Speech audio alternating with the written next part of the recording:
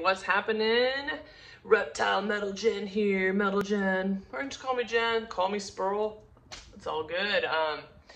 Yeah, just trying to make a quick little video on my lunch break. I know there's a lot of YouTubers, like pretty much like animal page, you know, YouTubers, like their page is all about reptiles, dogs, cats, whatever.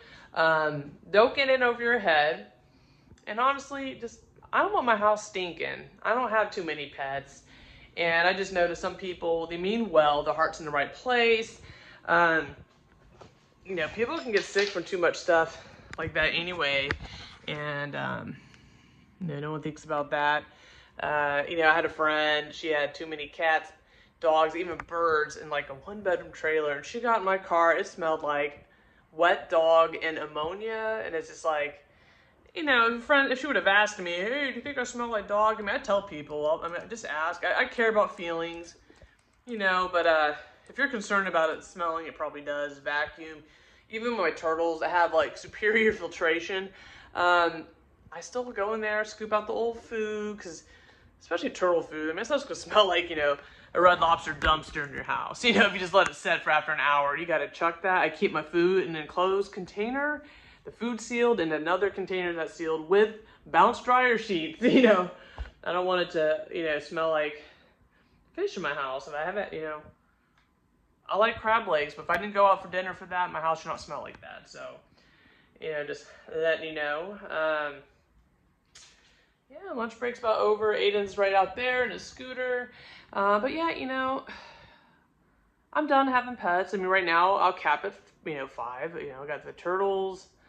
And, well, yeah, 5 turtles and Nikki's 6, you know.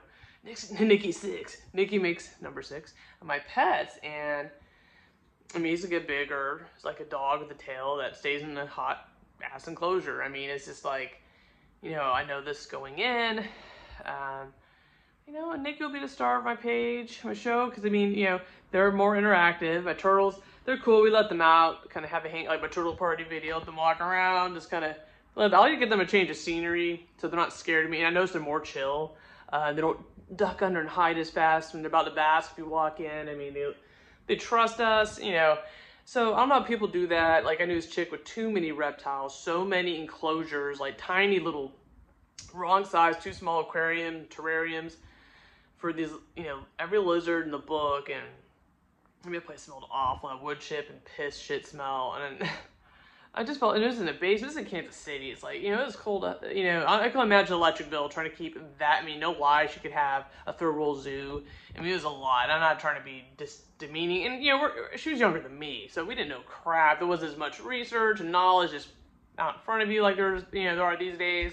But these are things to think about. You have a good channel, and I do a lot of stuff on, you know, social media, just not on YouTube, so I'm new to the YouTube portion, but, you know, of all this stuff. But I mean, you know, I just don't want to get in over my head, and people make fun of, oh, the cat lady. There's people like that, the reptile lady. There's the dog lady. I mean, you know, and you gotta think about stuff. You know, what type of maintenance can you handle? Like dogs, you have to take them out in the morning, so you have to get home. My friend, she just has a stress for rushing to get home and wait for them to take a dump before she can go somewhere else.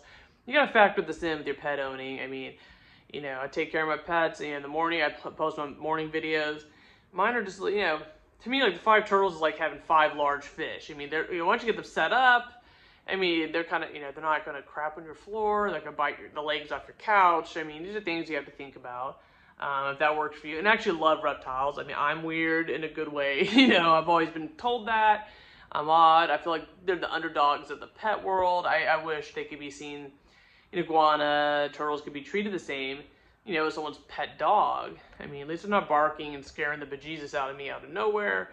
I like that, you know.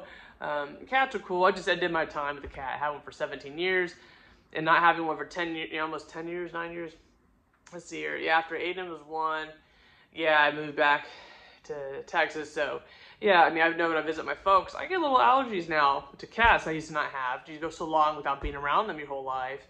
You know, just don't get in over your head with your pets, and don't hoard them. Don't be that person in that stinky house, okay? I mean, that's my thing. I'm like, that's embarrassing. You know, I care about the animal's well-being, but I'm not trying to have a smelly zoo house. You know, I follow some, like Paul Cafaro, shout out Camp Kennan, my absolute favorites. You know, they have so many acres, and they have stuff that's good for indoors. They have animals that are meant for outside. They have a nice, you know, it's not funky. It's not just, doesn't look like a hoarder episode, you know? And I think you guys should really watch them too. You know, especially Reptiles, Camp Kennan, very highly educated, experienced person with that. I'm a fan. You know, my son and I watch the videos. So, I mean, it's definitely a good, you know, referral if you really, and just look up, research online. You know, there's a lot of videos, do iguanas make good pets? And they're hilarious to read because there's so much, you don't know two iguanas have the same personality. You got the chill one. You know, mine's just only 4 months old, and he even has his days. He just didn't want to be handled yesterday, and then he's just really lovey-dovey today. So, and I can only imagine, I mean, that's good to socialize your pet. But think about this. Don't have a zoo in your, you know, one-bedroom home.